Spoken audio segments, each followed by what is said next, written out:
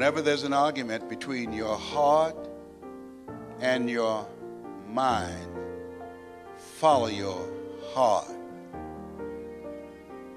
There are things that the heart can understand and feel that the mind cannot relate to.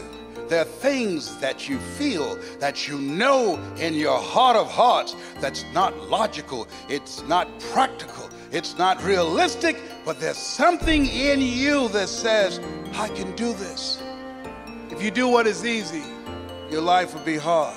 But if you do what is hard, your life will be easy. People that are hungry are uncommon people. Are hungry, have a vision of themselves when they leave here, leaving a legacy and not liabilities.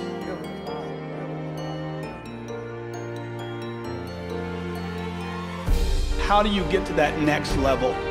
You must learn to dominate. You cannot compete. Domination, not competition. Anybody can do this, folks. Anybody can do this. This is not about a college degree. This is about massive amounts of action. Whatever you think you're worth, if you're not sure of your own value, your own goals, and what you want, the world will never reward you of what you want, your value, and your goals.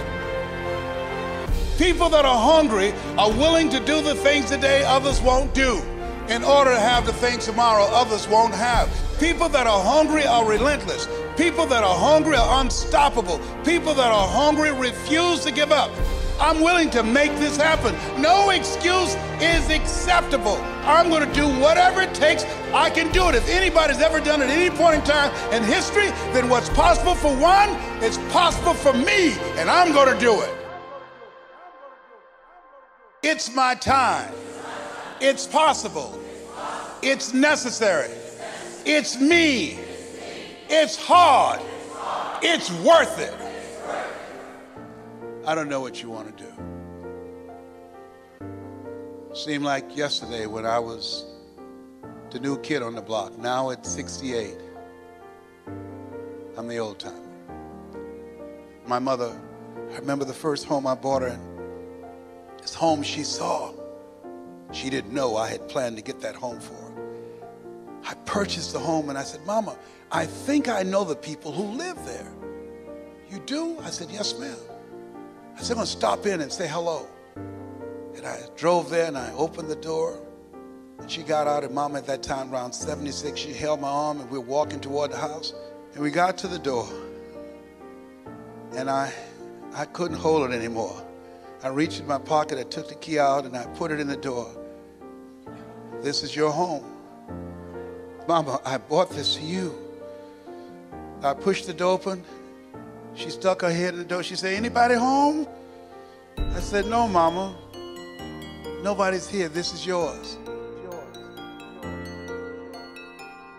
If you want a thing bad enough to go out and fight for it, to work day and night for it, to give up your time, your peace, and your sleep for it, if all that you dream and scheme is about it, and life seems useless and worthless without it, and if you gladly sweat for it and fret for it and plan for it and lose all your terror of the opposition for it, and if you simply go after that thing that you want with all of your capacity, strength and sagacity, faith, hope, and confidence, and stern pertinacity, with the help of God, you'll get it.